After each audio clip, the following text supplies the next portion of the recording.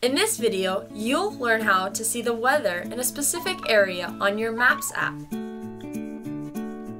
I'm Tay and you're watching Learn How.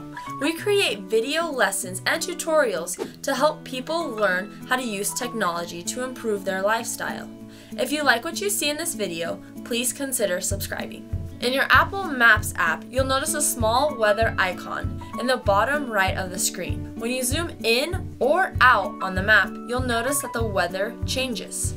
You can also move around on the app to see the current weather in different locations. If you zoom out too far, you may not be able to see the weather. If you have an iPhone 6s or newer, you can 3D touch on the weather icon to see additional weather info for that location. Please share this video with your friends, and if you learned something new, subscribe by clicking the button below. Don't forget to like our Learn How Facebook page. You can also visit us at learnhowgroup.com. Thanks for watching!